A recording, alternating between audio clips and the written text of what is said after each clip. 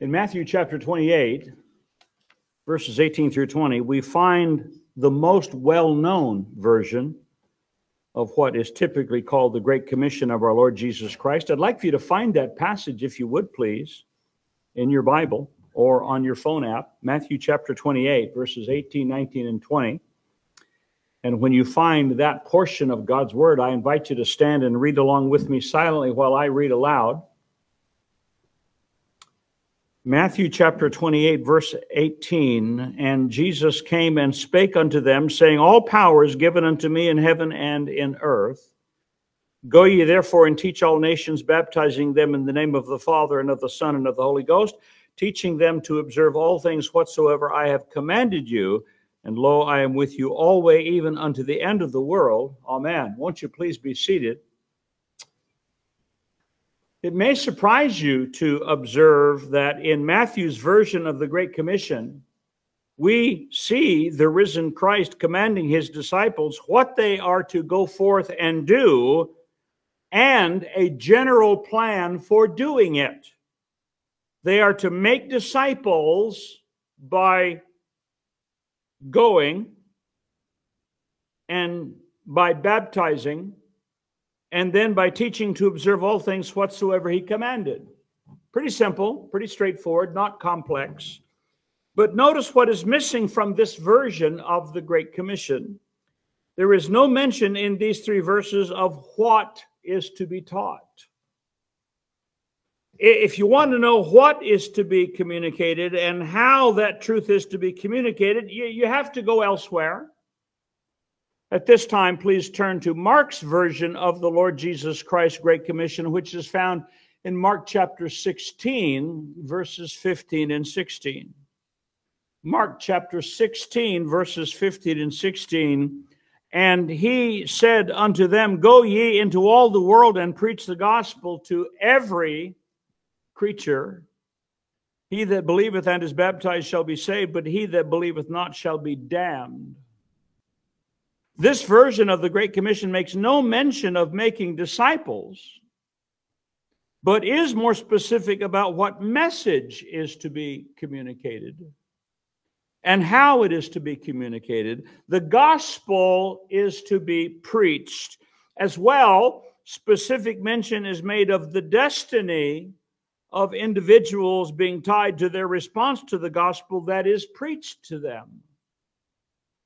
It is fitting that the version found in Mark, a gospel thought to be written to benefit a Gentile target audience, would make mention of preaching the gospel to every creature, while Matthew's gospel, thought to be written to a Jewish audience, makes mention of, quote, all nations, close quote.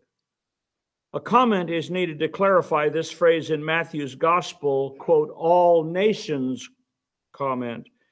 And in the 20th and the 21st centuries, you understand, the concept of a nation is quite different than it used to be, with nations all over the world now being populated by different people groups with different ethnic identities. It remains to be proven to many Bible scholars whether the United States is a nation or not. Okay. Because of the way we came together and all of that. And don't mock. I know some really, really good Greek guys that I don't even know whether this country is an actual country or not, according to the biblical prescription.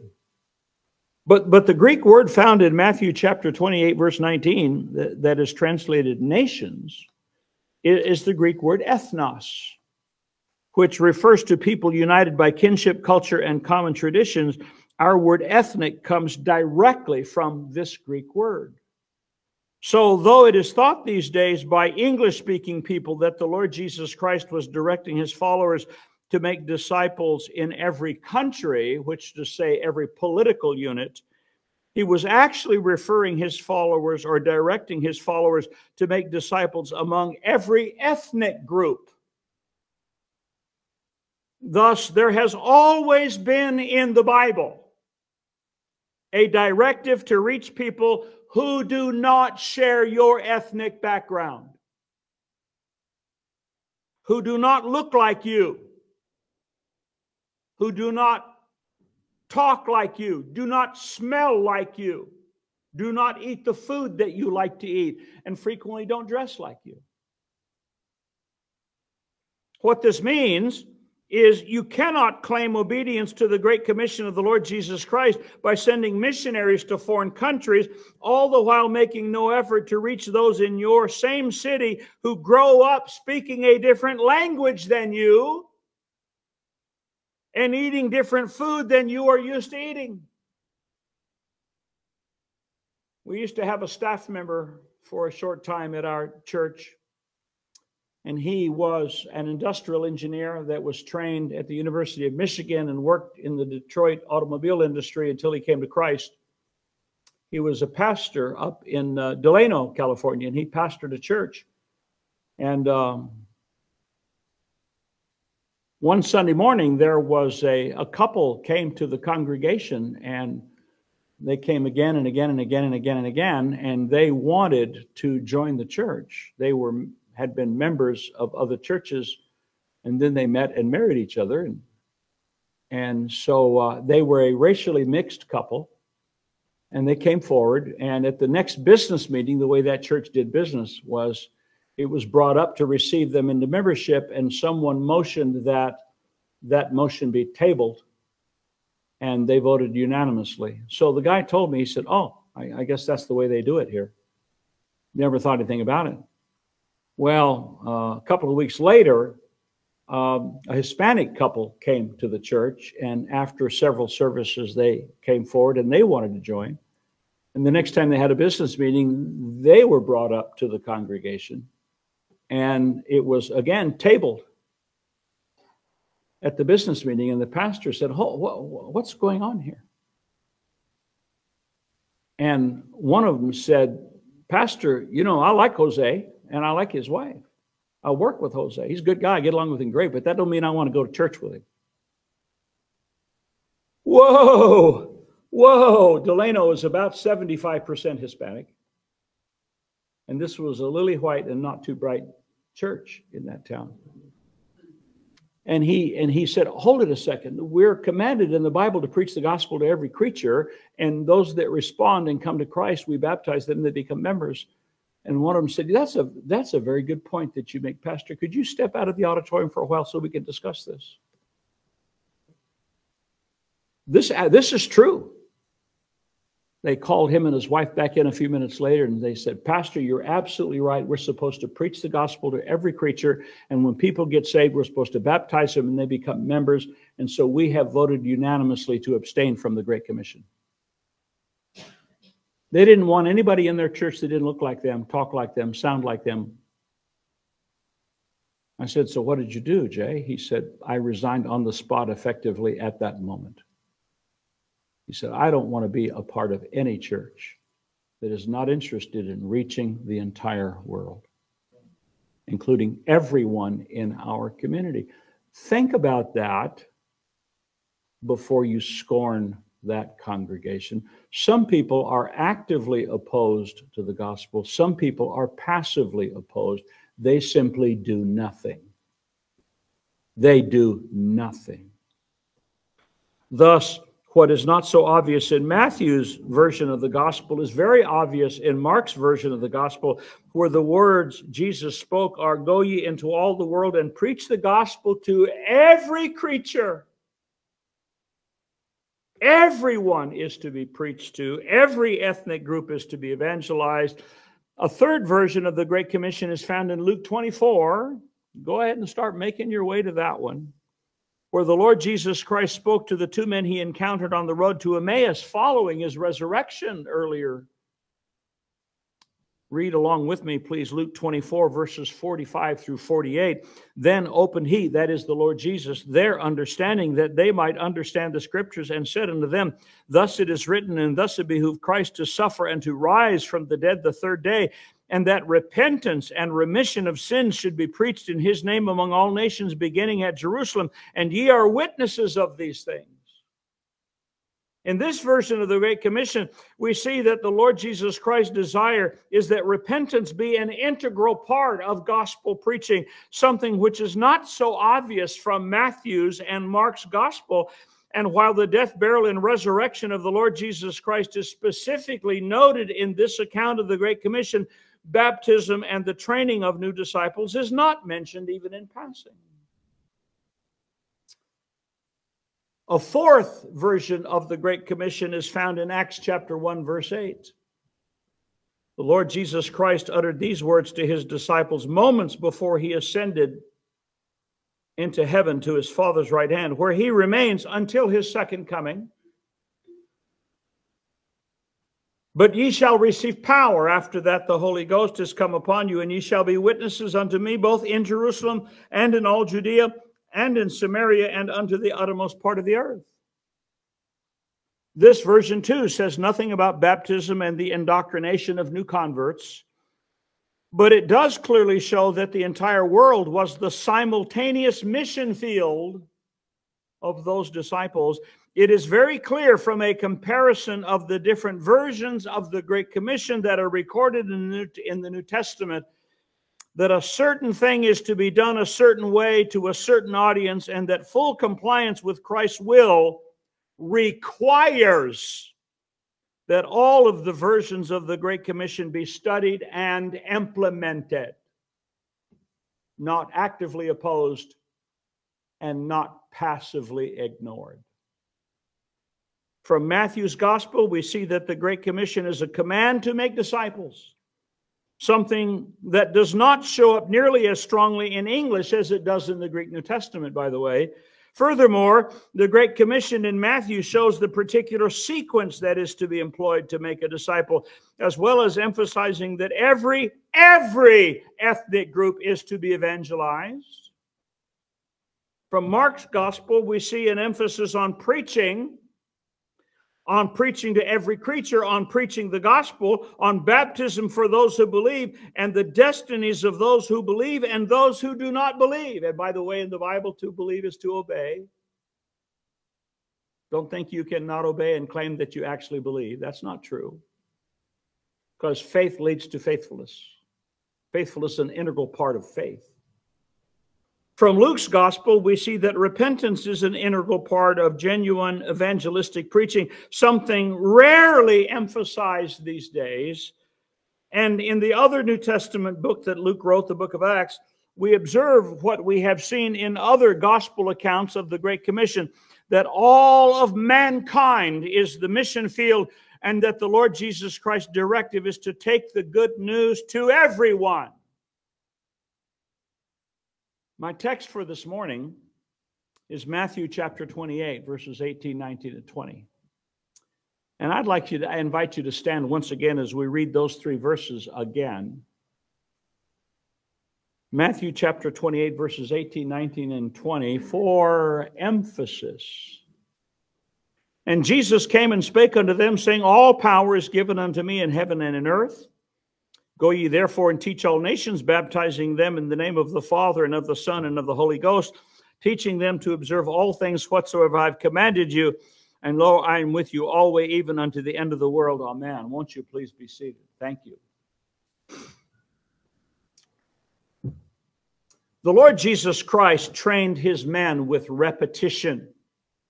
Again and again and again, he would teach a truth, a little variation here, a little variation there, a little variation here, a little variation there, but all the same truth again and again. First this way, then that way, and then another way, over and over and over again, until those men thoroughly understood not only the truth, but also the implications of that truth.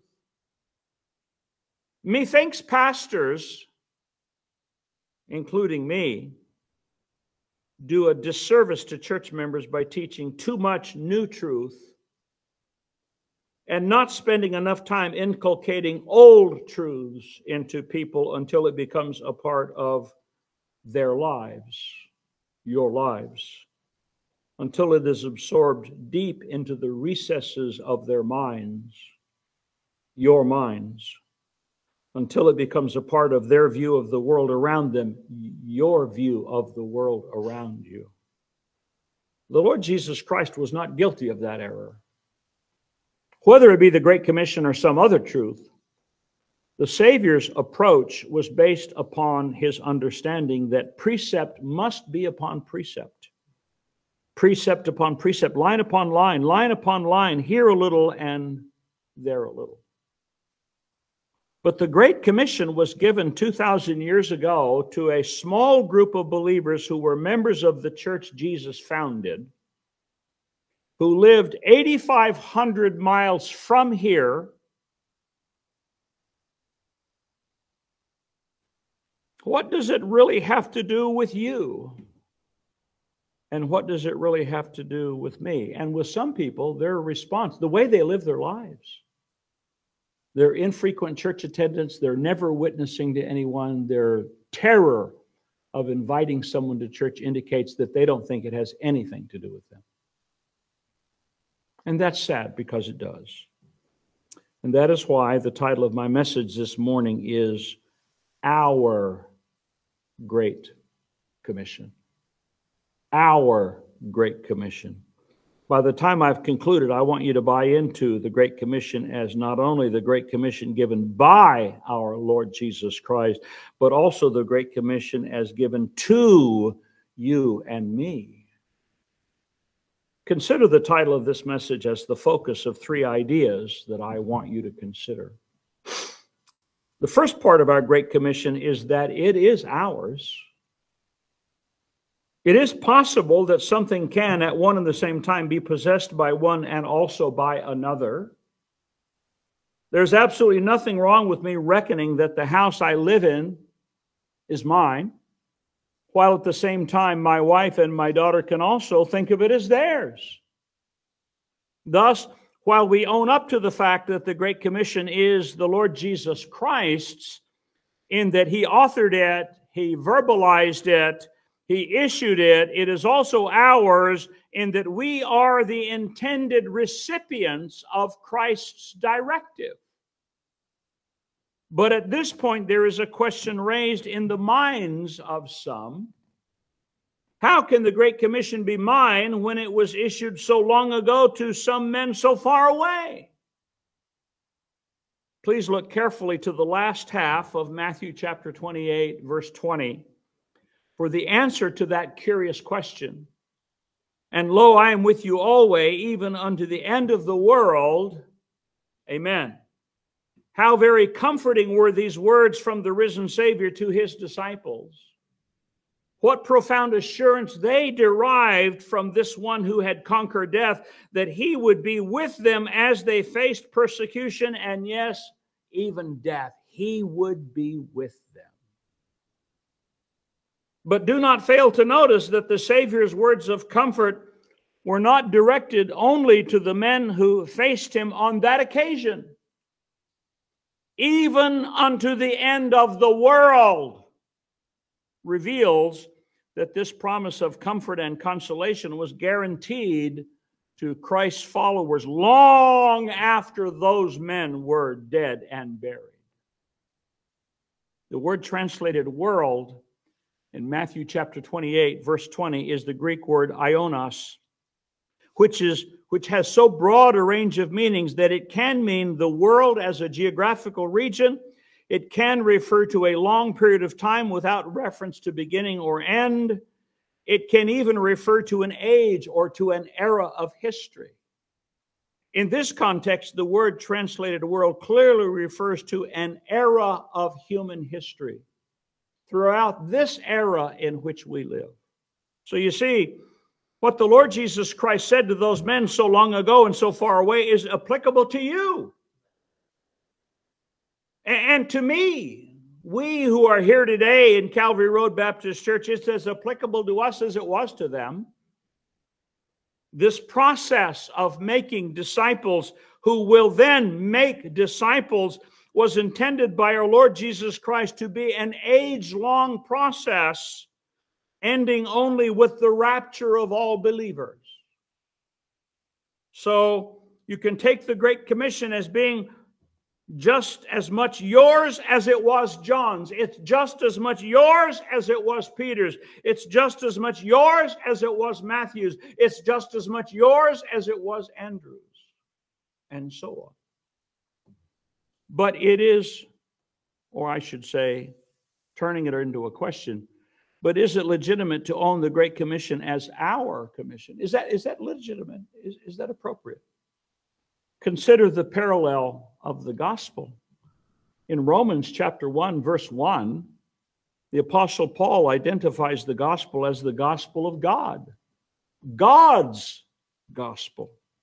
In Romans chapter 1, verse 9, Paul identifies the gospel as the gospel of his Son, as essentially Christ's gospel. But in Romans chapter 2, verse 16, he strongly asserts that the gospel is my gospel, Paul's gospel. And he does it again in Romans chapter 16, verse 25.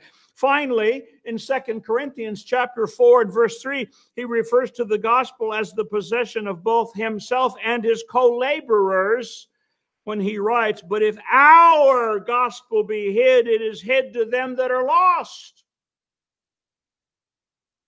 I submit to you that if Paul was able to own the gospel as his, by virtue of the fact that he embraced it, by virtue of the fact that he believed it, and by virtue of the fact that he preached it, the same thing should be true of you and should be true of me insofar as the Great Commission is concerned. Do you embrace the Great Commission of my Lord Jesus Christ? Yes or no? We have members who most certainly do, and we have members who obviously do not. That breaks my heart. Do you agree with the Great Commission of our Lord Jesus Christ? Do you agree with it? We have members who claim that they do, and we have members who seem more to show that they do not. Are you given over to obeying the Great Commission of our Lord Jesus Christ? Then you and I and the rest of us here in this church who have believed the gospel and who have been baptized and are members in good standing and who are being taught to observe all things whatsoever Christ has commanded, we can own the Great Commission as ours just as surely as the apostles of Jesus Christ did. Amen? Additionally, our Great Commission truly is great. Do we not have a great God?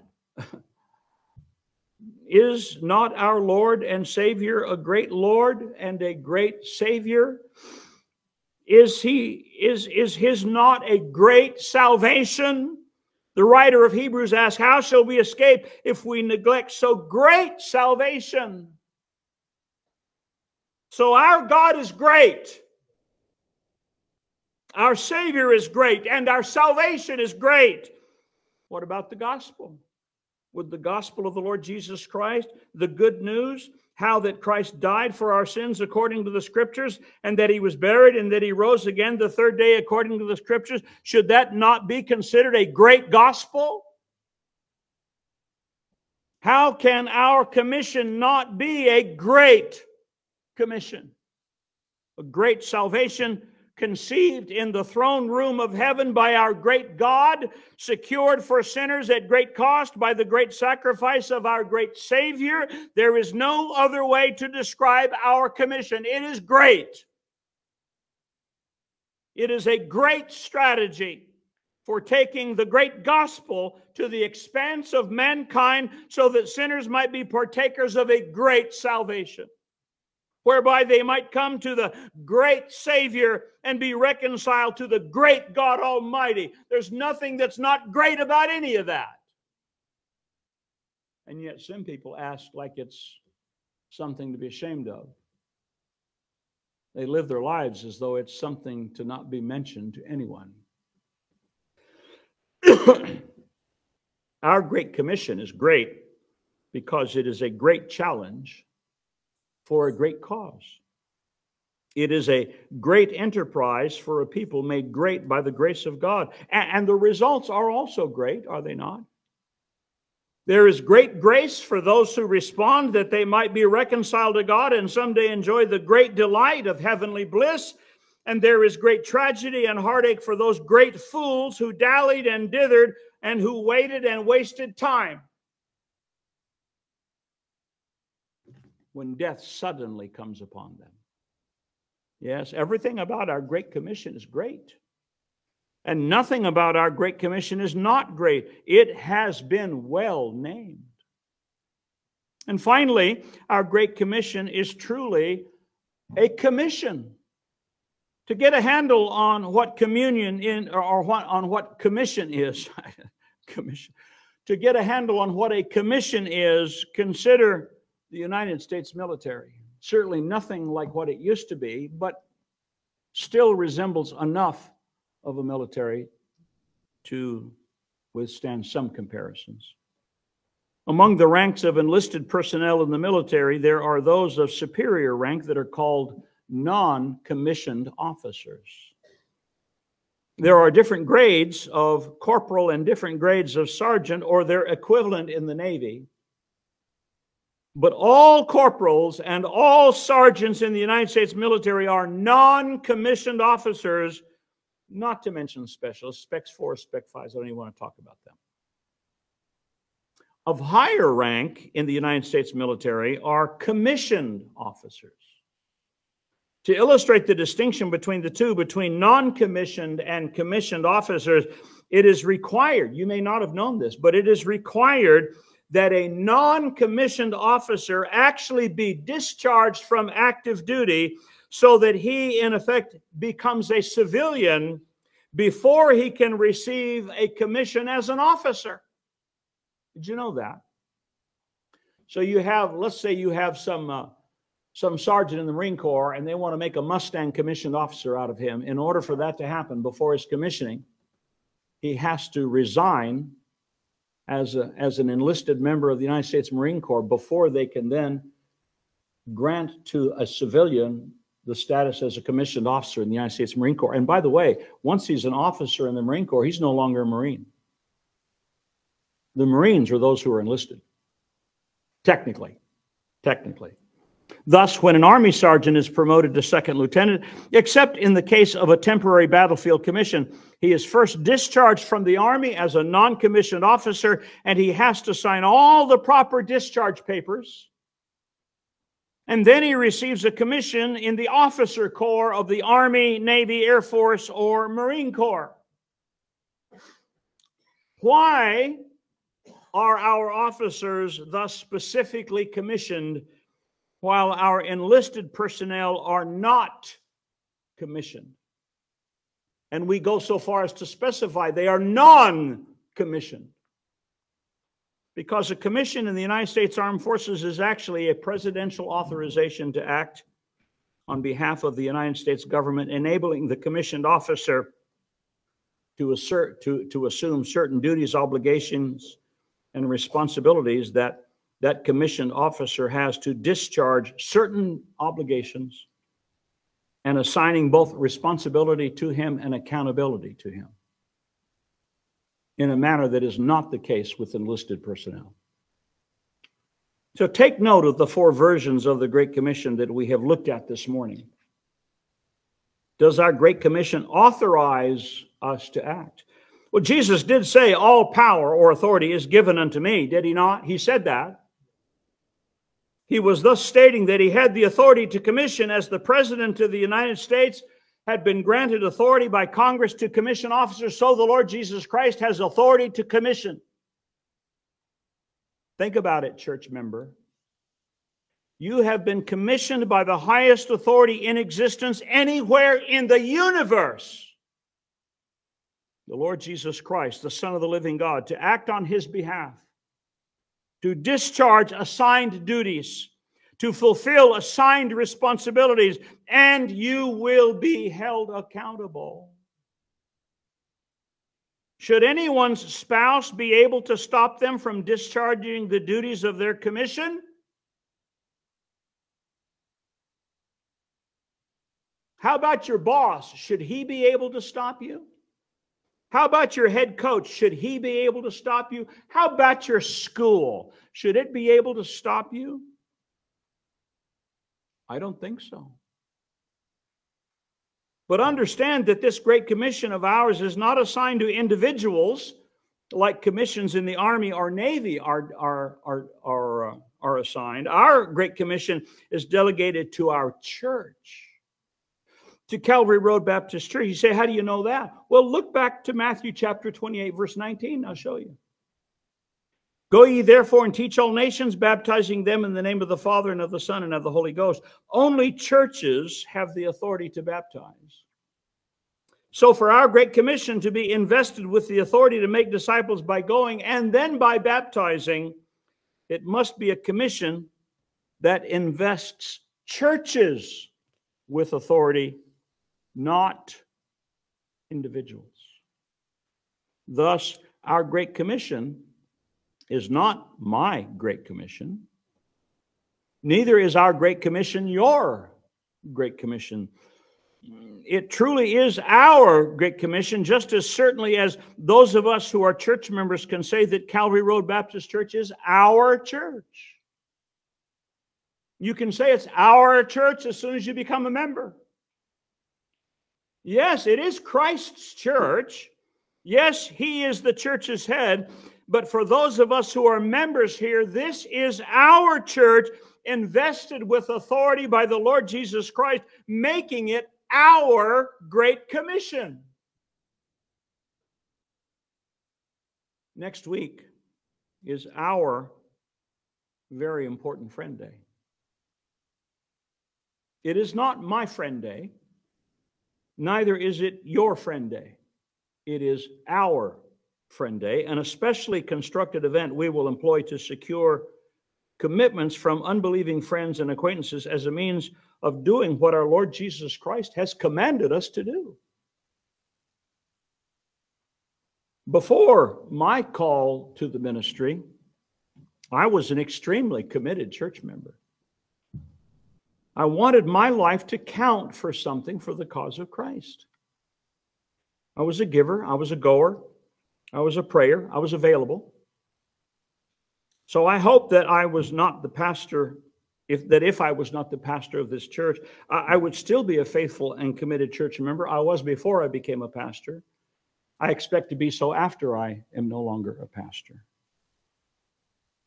The question you might want to ask is, what leads to such commitment? What leads to such a willingness as some of our church members exhibit? Is it their love for God and their desire to exalt Christ? In part, perhaps, though there are many who profess Christ who count for little along the way, I am persuaded that one factor that leads to commitment,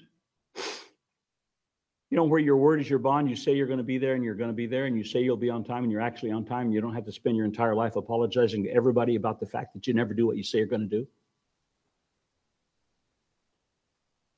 I am persuaded that one factor that leads to commitment, an ingredient that results in effectiveness in the Christian life, comes from buying into the Great Commission and owning it as ours.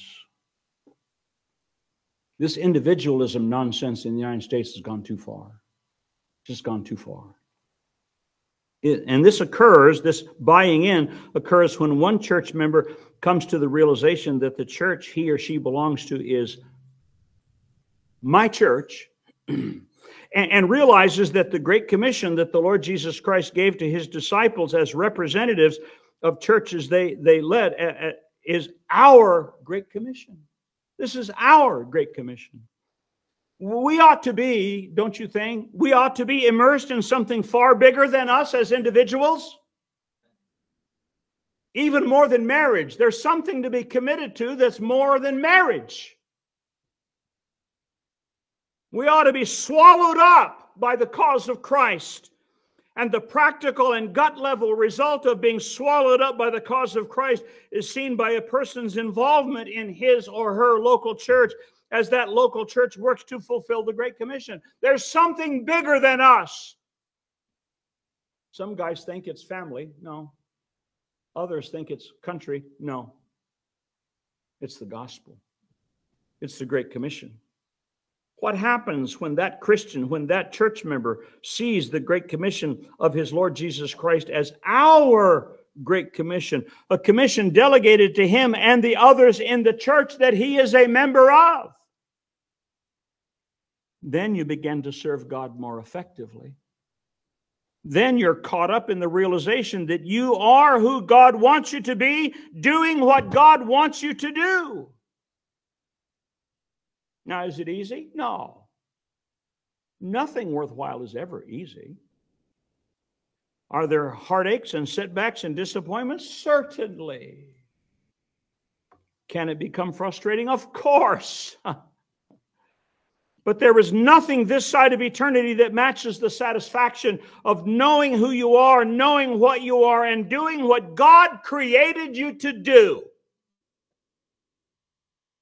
My desire is that you will get in harness and that you will embrace as your personal marching orders as a member of this church, our Great Commission. You have 1 week to do what you can to get lost people under the sound of the gospel. You got a week. For you or for those you invite, understand there may never be another opportunity. There may never be another opportunity. So, carpe diem. Seize the day. Amen? Let's stand for prayer. Father, we thank you for your goodness. I pray that you might work in the lives of God's people to do right. And those that have no interest in doing right, no discernible level of commitment, I pray that you might bring to their attention the very real possibility that they may not be born again. Because when you give to a sinner a new nature, a new heart, they have new values, they have a new perspective, they have a new goal in life rather than self-satisfaction and self-fulfillment. You then become all important, and your will becomes urgent for us. So bless in that way, and we will thank and praise you in Jesus' name. Amen.